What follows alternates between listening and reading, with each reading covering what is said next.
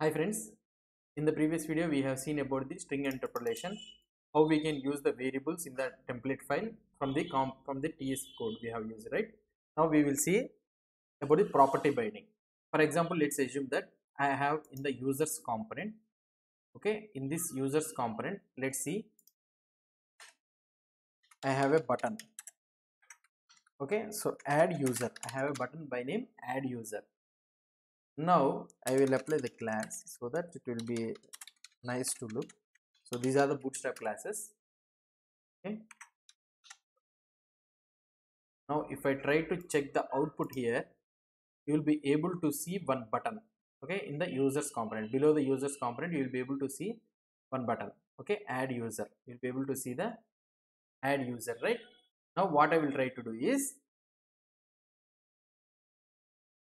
this button, okay, I need to disable this button, okay, I need to disable this button. What can we do? So here what I can do is I can do disabled is equal to true.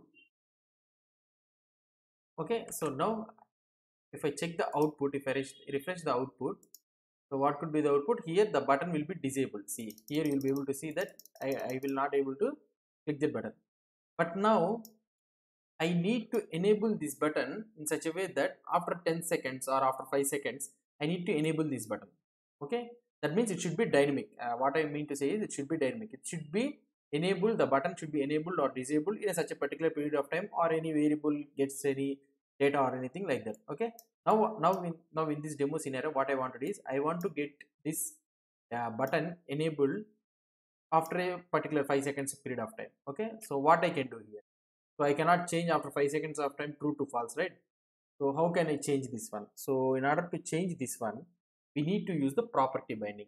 Property binding is nothing but we are binding a property. Property is nothing but what I can say is this is the property, user ID and get user status is there, right, in the TS. These are the properties. Okay, we need to property one variable. One variable is nothing but property. We need to bind one property to the attribute. So how we can bind the attribute? So now I can go here, I will write in this export class. Okay, so allow new user is equal to false. For the first time what I will try to do is allow new user is equal to false. So it should not allow the new user first time. Okay, so at the first scenario, so how we can use this one here? So I cannot use allow, sorry, I cannot use allow new user like this. I cannot use. Why? Because so it converts this one into a string. So it expects this one as a string. Allow new user disabled is equal allow new user means it thinks something like a string. It true or false, something like that. It thinks like that. So we need to tell somehow that this is the variable. Take the value of from this variable. So how we can tell is we need to bind this one with the square brackets. Okay, we need to bind this one with the square brackets so that it will be converted, so that the disabled property will take the data from the allow new user. Now if you go here and if you refresh this button, so now it is in the enable mode. Why? Because if this one disabled is true only, then this button will be disabled. So but now right now we are having false. Disabled is equal to false means it should not be disabled. Now what I will try to do is I will reverse this one. That means disabled is equal to true.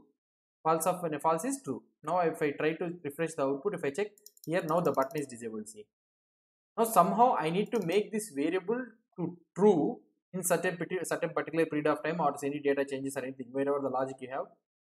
I need to change this variable to true. Automatically the button will be enabled or disabled, depends on the scenario. So what can I do? I can use this constructor. Okay, the constructor is nothing but what we can say is this constructor function will execute. So class, every time when a component is created, this constructor will execute. So about this ng on it, we will discuss afterwards.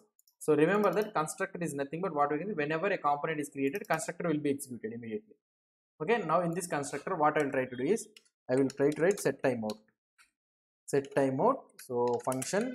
So this one it will take like this, and after 3 seconds, I am giving after 3 seconds.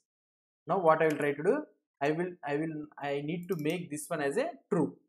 So what I will try to do is this dot, so you can access the properties here like this dot is equal to true. So about this and all those things you can see in the TypeScript courses and all those things. So I have discussed all these things. So these are short arrow function notation and all those things we have already discussed in the previous. So that's why I am not explaining too much about these all things. Now here set timeout, after 3 seconds I am converting this variable to true. So now if I see here the output, if I refresh this one, let's see what could be the output. It is disabled. Now immediately it got enabled. After 3 seconds it got enabled. So this is how we can use this one. We can use the you can use the property for binding into the elements, and also you can check here also. So for example, if I make it div and I can use here hello new user, as this is a boolean, it can be converted into the string. So we will check this one. So what could be the output here? So first time if it is refreshed, it is false here. So now after 3 seconds it converted into the true, and also the button also converted enabled. See, so now this is how we can use for the properties. So for the attributes, if you want to bind any property to the attributes, you need to use the attribute with a square bracket, so that this attribute will be taken from the variable instead of taking it as a string. And normally when you are trying to show here like this, you should show it, you should use the curly braces, or otherwise you can use something like another method also you can use.